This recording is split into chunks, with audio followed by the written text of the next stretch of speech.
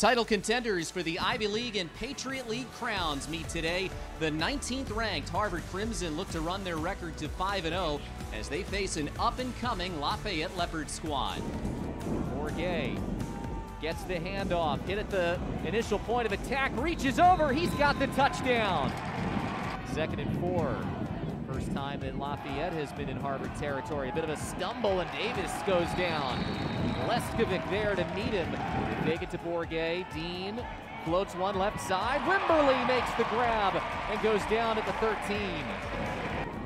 Dean under center. That's rare for Harvard. He dropped the ball, picked up by Bourget to the outside. Touchdown!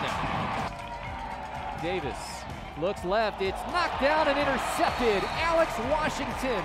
Coverage and Jack McGowan really strong in the coverage there. Davis, it is bobbled and intercepted.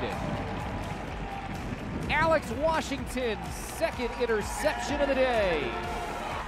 See, they fake it this time. Dean throws for Bourget. He's got the first down and plenty of room. Inside the 20, delivers a huge hit to Deron Gilbert. It's a 3rd and 4. Ento gets the handoff and untouched to the end zone. It's interesting to see him getting more targets and more plays in general right now. Sean Davis goes down at the 32-yard line. Davis under pressure again, and again he goes down. A real tough result here today, 30-3, as the ball's loose on the ground. Harvard claims that they have it, and it is Harvard football.